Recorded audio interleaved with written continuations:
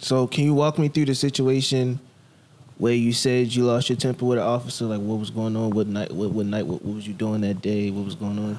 I can't really disclose what really happened because I'd be incriminating people. But I basically got put in a predicament where police got involved and I kirked on the police and I woke up in a psych ward. Basically, that's what happened. Okay. Now, tell me what's the first thought that you thought to yourself when you woke up in that place?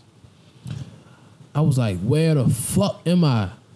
Like, where am I? Like, what's going on? What happened? Mm-hmm. Let me solve what went on. How did I get myself here? Who put me here? Why? I had a lot of questions. My questions turned to answers.